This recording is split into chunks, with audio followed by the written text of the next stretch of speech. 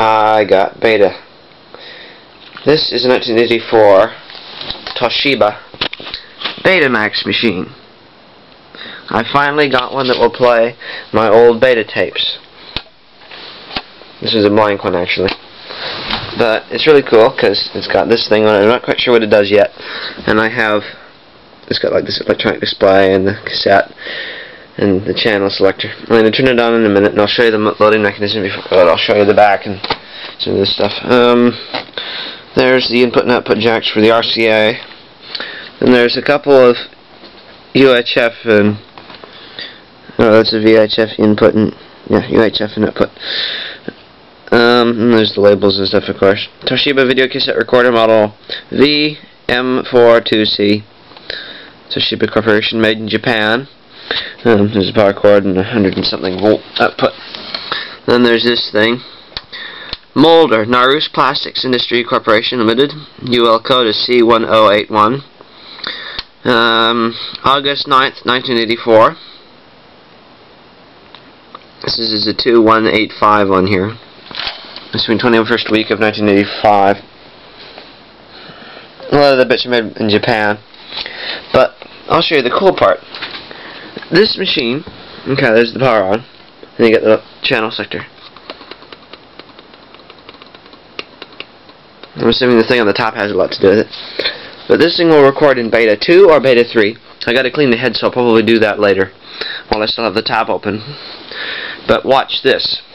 This machine doesn't have, if you push it in, it doesn't cause it to go off. You got a clear front loading system VCR. Alright, with a clear panel in the front. Watch this. Wait for it, come on. Hang on. Oh, it does this occasionally. Okay, here we go. Watch this.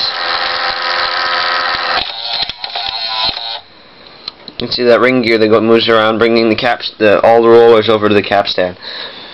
When I got it, it powered on and everything, but it would not play a tape. Fast forward and rewind worked. They still work. Fast forward is lightning quick. Fast forward isn't rewind's lightning quick. Fast forward really kind of isn't. But I had to change the belt because it kind of melted. It wasn't bad like the Phillips, but it was pretty bad because it was just stretched and melted. Like it wasn't gooey. It was just sort of really, really soft. Now here comes the problem. Okay, you can see the big Beta button here. This is eject. Watch this. I don't know whether it's supposed to make this noise or whether it's just something that's accumulated because there's no gear grease or something. Grind. And the tape automatically ejects.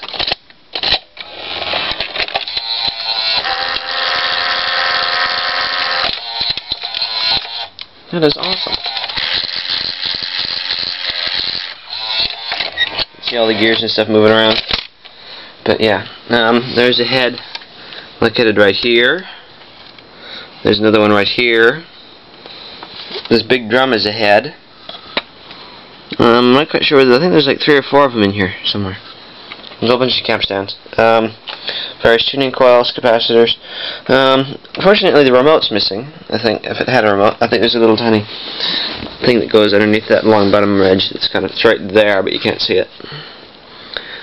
But you can see the cassette light lights up. Watch this. Okay.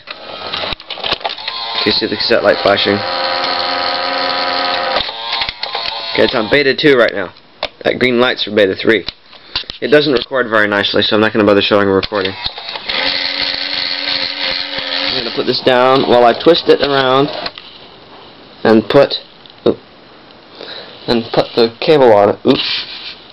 Oh well, if it dips over again, I'm not going to bother. Okay, where's the cable? Cable TV. Okay, there it is.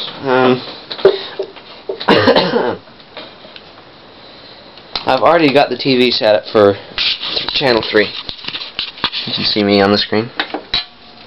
I'll show you a little clip from this. And that's no laser pointer doing that. Okay. You have to actually hit play on this. The play and the pause keys and the record keys light up.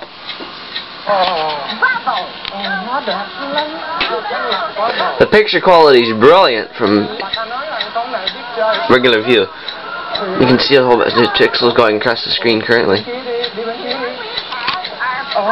The only problem is, let's get into here.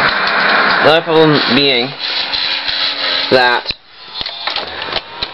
because of the belt I had to use to repair or to replace the old one, it's an elastic band which came off of vegetables, like stuff that holds broccoli and cauliflower together.